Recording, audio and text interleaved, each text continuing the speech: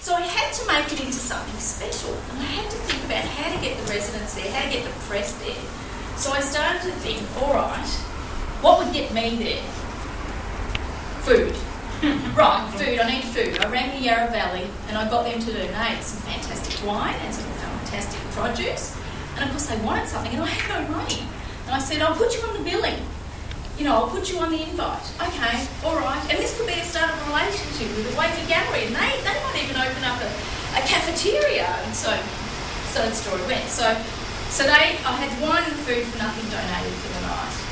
Then I thought, that's not really enough. I need an event. I need sparkle. What am I going to do? Ice sculpture. Huge, big. Yes, that's what I'll do. How am I going to get that to happen? Right, RMIT. They sculpt ice. So I rang RMIT and I got this professor and I said, you know, I'm looking for somebody who's sculpture ice. Oh yes, ring this guy. So I rang this guy, can't remember his name, 20 years ago. And he said, oh, we'll sculpture it for you if you get the ice. Crap. All right, so I had the ice sculpture, I had to get the ice. I rang. He gave me a wholesaler that I could go and speak to in Werribee. Nice one. So I rang Werribee and said, yes, I'll donate the ice if you come and get it. Right. Mark, could I borrow your truck?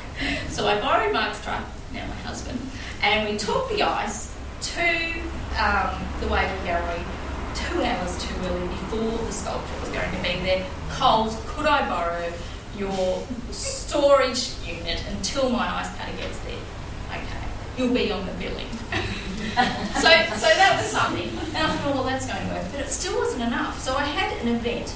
I had food. I had wine. I had a good-looking invite. I still didn't have any lead gen. I didn't have a way to capture their names for the next time. I needed a prize. I needed something good. I needed something based on the Antarctica. Dick Smith, aeroplane, book. Yes, I can do it. Ring. I was never afraid to ring whoever I needed to ring. Rang Dick Smith. Could you come and talk? He wouldn't do that. But he did. He donated some fantastic books. We got a glass case. We lit them. And also National Geographic gave us a subscription for 12 months. All free. On the billing again. This billing was getting longer and longer. Anyway, the long and the short of it is we got press there. They had a fantastic night. We had all their names. And they came back again and again. So the reason I tell that story is I think I'm actually meant to be an entrepreneur. but the marketing is thinking like a customer, and it is thinking about what's resourceful, what makes sense, what fits within your budget. It doesn't have to always be a lot of money. So that's a little bit about me, way too long, but hopefully that'll stick with you as a memory and a story. So what is marketing? And the reason I put this up here is I think that you need to understand a little bit about it to work out where we're going on this journey tonight. And so the way that Wikipedia defines it is that it is a process. It's a process that's integrated.